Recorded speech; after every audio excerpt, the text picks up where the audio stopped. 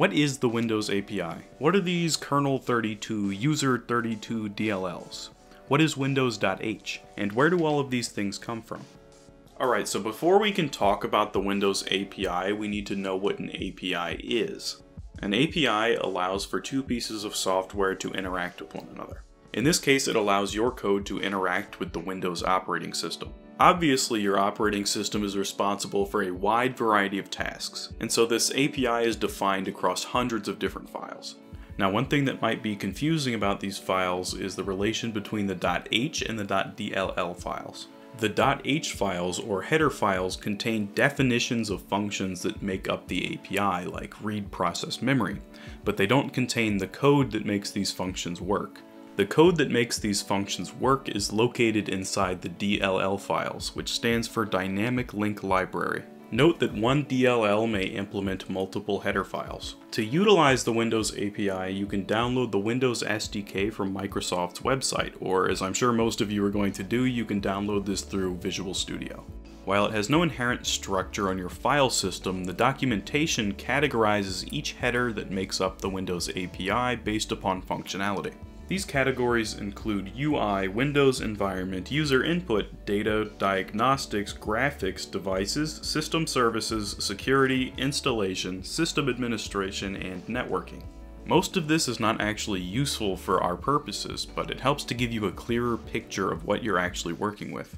Now, the two things that throw everybody off about the Windows API are variable types and naming conventions. So what's the deal with these special types like double words, handles, and wide chars? These are actually just type defs that boil down to primitive C types. They're byproducts of Microsoft supporting the same API through so many generations of hardware. For example, there are types that specify far and near pointers, but nowadays there is no distinction. Some of these are just helpful abstractions from the days before online documentation and modern development tools. For example, a handle is much easier to conceptualize than a void pointer.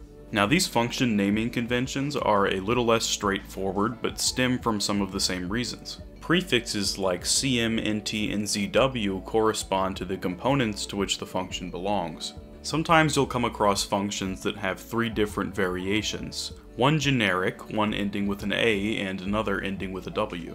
The variation ending with A is a relic from the past, the A indicating ANSI encoding. The variation ending with a W indicates Unicode encoding, and the generic is compatible with both encodings. You'll also come across functions having another variation with the suffix EX, and this EX stands for extended. So a function that ends with EX provides extended control over the execution of a specific task. Alright, so I'm in Visual Studio looking at a project that you're going to create very early on in the Game Hacking Bible, and I haven't yet explained what Windows.h is. Now before I do that, I want to show you something. We can see here that read process memory is defined in memory_api.h, but I don't actually include that anywhere in this project. So how is it that I can build this project successfully? Well, if we look over here on the right, we can see that we actually do have memory API included. Why is this? Well, we can have a look at what Windows.h actually is by either right-clicking it and pressing Go to Document, or pressing and holding Control and clicking it.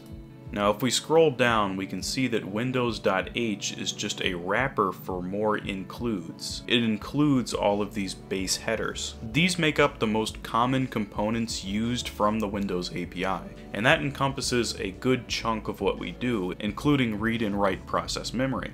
But if something isn't included with the base Windows API, you can just manually include it.